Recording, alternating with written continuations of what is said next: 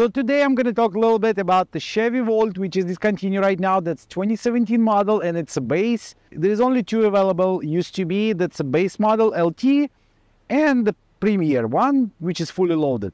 So this car has a battery and it's like a Prius plug-in.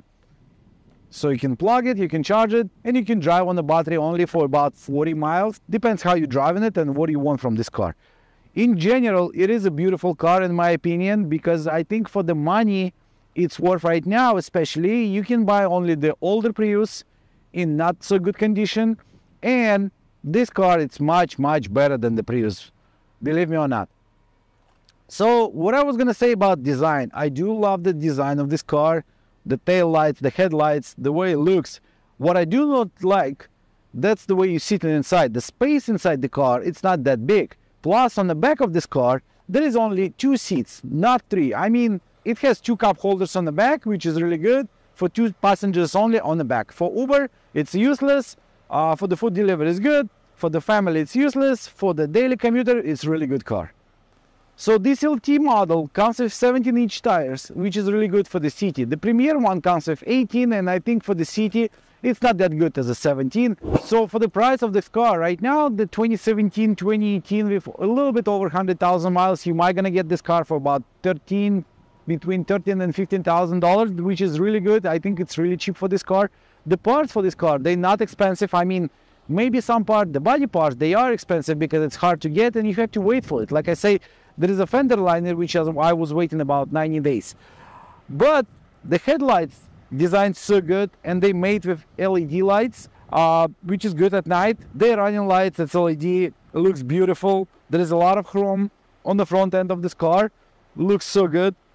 And under the hood, I'm going to show you the engine and I'm going to show you the pipe, which I was saying it's leaking. It was leaking, but it's fixed now, and I didn't have any problem over the year.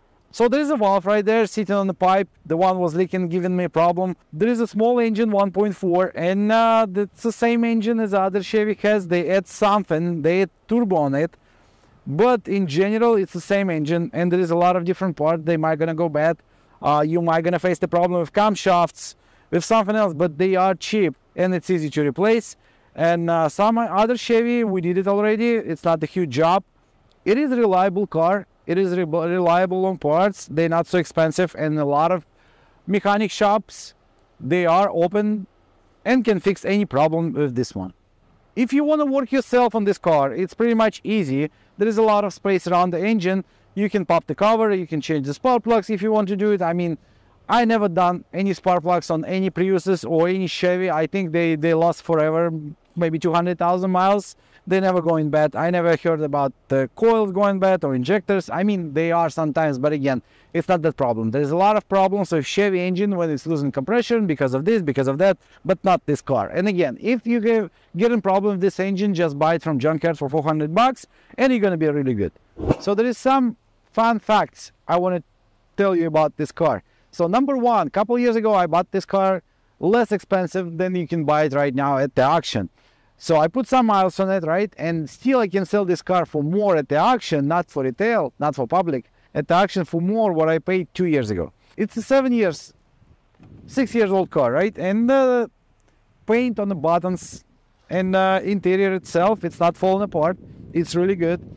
Usually Chevy, after 3-4 years, the clear on the paint, it's already fading. So this one, I don't know why, but this car, it's not fading yet. I mean, I can see some paint peeling off from the roof, but the clear is still good. So the space inside the car, if I want to sit on the front, right, and I'm feeling pretty much comfortable, I mean, for the space, right? So now I'm trying to sit on the back behind myself, and it's gonna be kinda uncomfortable. I can fit myself, I can squeeze here and there.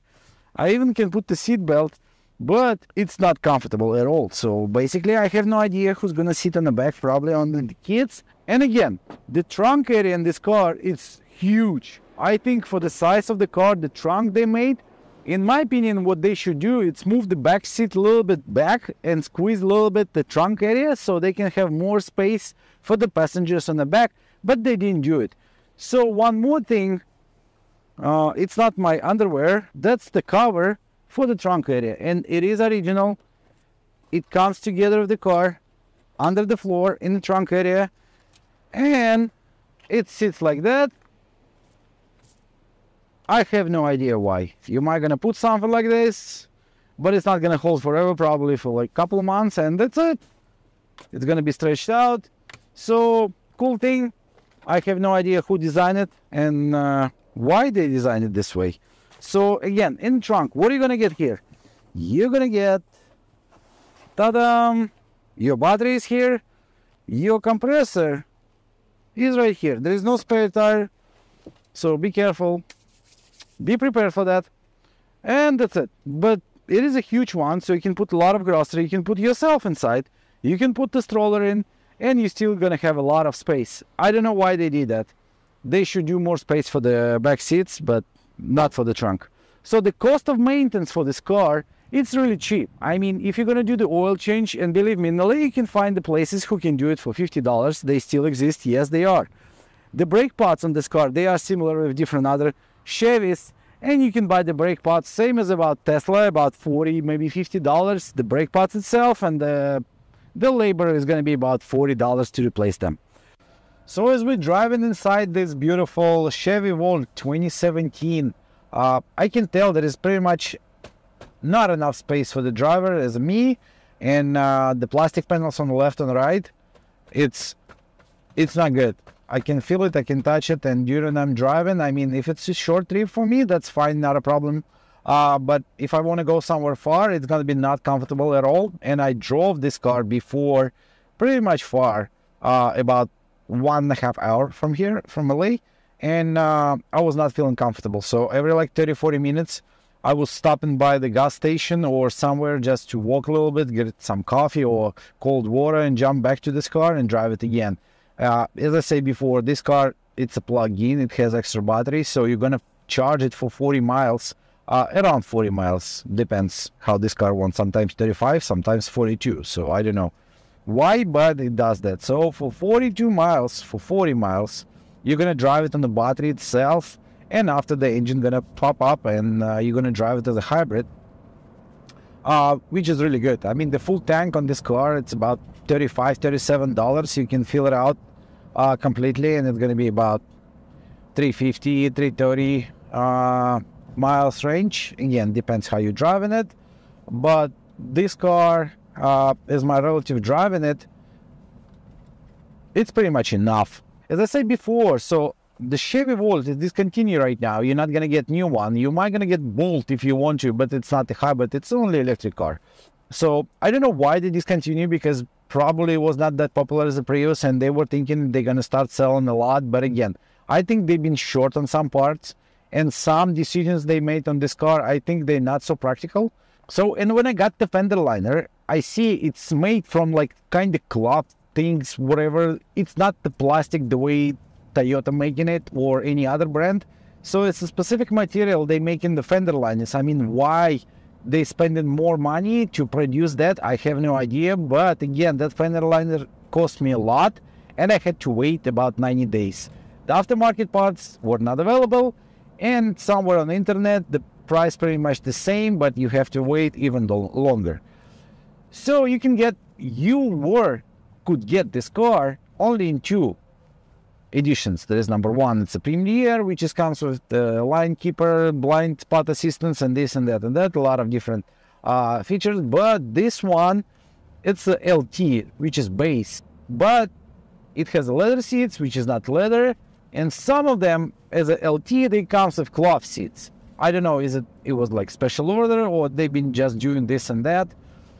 So what this car has, it has backup camera, it does have the satellite radio, you can connect your phone, you can put the USB and charge your phone, or, and the good point, this car doesn't have USB-C, Type-C charger, which I hate a lot. So for pretty much 2 years of having this car in my inventory for different reasons, like I say, my relative driving it, and she likes it a lot, and I do like it a lot, because this car not having any problems at all, I would say. Only one time last year, what's happened, the car started overheating when you're driving far on the freeway. So I was thinking probably maybe the head gasket went bad, or the electric pump, coolant pump went bad, or something else. I mean, I didn't care much about it because, again, I checked one of the sources for the used parts, and I see this engine for 2016, 17, 18, whatever volt. It's only $390. You can buy the used good engine with warranty. I was like, what? No way it could be, but I figured out, yeah, it is. It is $400. You can buy the used engine and put it on, and if you have any problems, probably it's going to be even cheaper to do that instead of replace, I don't know, oil leak or any other broken parts on your engine. But anyway, so I was thinking, okay, let you drive it till the end, till the car is going to stop completely, and I'm just going to tow it to my shop and ask the guys to replace the engine. Going to order it right away and this and that, so no worries. After a while, I took this car and checked it myself, and I didn't find any mixed oil with the coolant or any coolant leak. I didn't see it. I'm like, I see that there's a low coolant level in coolant reservoir. Oh, I'm like, okay, so I add more. She drove it again a little bit. The light came on again. The car is overheating. Stop immediately, blah, blah, blah.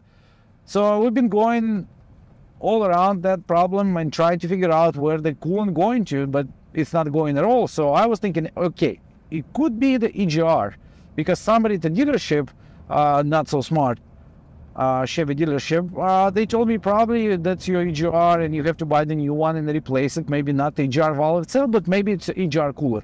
I'm like, okay, so whatever. I told my other mechanic, like, can we check the EGR cooler, because the guy saying my leaking inside, and it's going together with exhaust gas and just burning the coolant inside the catalytic. Catalytic might gonna get damaged and this and that, so there's a lot of problems could be. So he checked it out. He even somehow took it out and pressurized it, and he didn't find any problem. And after a while, again, we start checking it. We did the pressure test. We found a small little valve, the coolant, on the coolant line, which is sitting right under the radiator support, the upper part, and you cannot see it, you cannot find it, and it was leaking so slowly, so little. It was not marking any points on the engine or engine compartment around. It was just leaking somewhere to the bumper and disappearing. So it was so funny. I went to a dealership, I ordered that piece. It was like $30, something like that. So I replaced that valve together with the pipe, and that's it. It's been more than a year right now. And besides the oil change I'm doing in this car, and I'm doing oil change on this car around 10,000, maybe 9,000 miles between the oil changes, just because she's driving on the battery a lot. And my oil reminder always shows me about 60-70% left on the oil change, even if I'm doing the oil change after around 10,000 miles. That's just crazy. So what else I like about this car, you do have original recuperation, so which is like going through the brakes, you're saving some more energy, which is going back to your battery. But again, on the top of it, you do have a paddle shifting on the left side. I would say just a switch, but as soon as you press it, the car just slowing down right away. I don't know why they did it. Maybe it helps a lot when you're driving on the high speed on the freeway, and the cars in front of you just stopping, and you pushing the brake, and you feel it. It's not enough, so you're doing the switch, and the car slowing down itself by transmission. So this is really cool, and I didn't see anything like that on any other car. If you did see that before, just put your comments, and definitely I'm gonna check it out on the other one. So while you're driving this car, you do have 3 different modes. So that's a normal, that's a sport mode, and that's the mountain. Mountain, I think it's the same as you drive in Prius on a B position. So when you're going down the hill, it's doing more recuperation and charging your battery back while you're driving it. So that's number 1 about the modes, right? The number 2, there is a lot of different compartments. Like I say, there is a cup holders, 2 on the front, 2 on the back. It has 1 charge point on the back. I don't know why they made it like that, but looks like it's cool. So the compartment, the one is in the middle, the armrest, it's huge from the outside, but as soon as you're gonna open it, it's like not so many pockets. Like there's 3 different pockets. You can put your phone, you can put something else, but It's not that deep, it's not that big. How it looks like from the outside. The glove box is just for some documents to put your registration, insurance card, and maybe the gloves. That's what it's designed for, but nothing else. So on the steering wheel, we do have a multimedia control. We do have a computer control. It's super nice. The cruise control, yeah, it's on the left. But even the cheapest version of the Volt, it has a steering wheel heated option, which is kind of cool, but not in California. And again, this car has leather seats. Even the cheapest one, it has a heated front seats. If you want to buy the car like that right now in June 2023 or a little bit maybe after that, I would say buy it, because definitely this car worth its own money. And if you're going to find the one with low mileage, it's going to worth more, but you can buy it, you can keep it after 2-3 years of using it. You're going to sell this car for maybe about the same price or a little bit cheaper, but not significantly. So it's not going to depreciate a lot. It's always going to be on demand. It's really good, cool, good built car.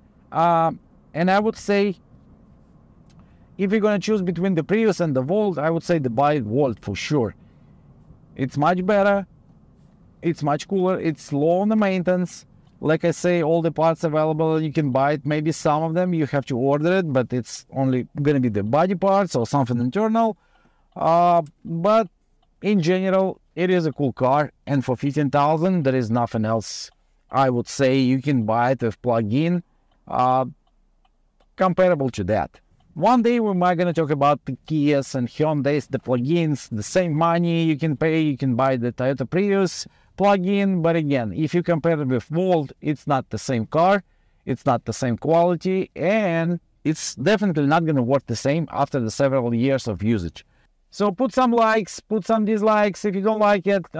If you want me to review something else and show you what else available on the market for your price budget, just tell me your budget or tell me the car.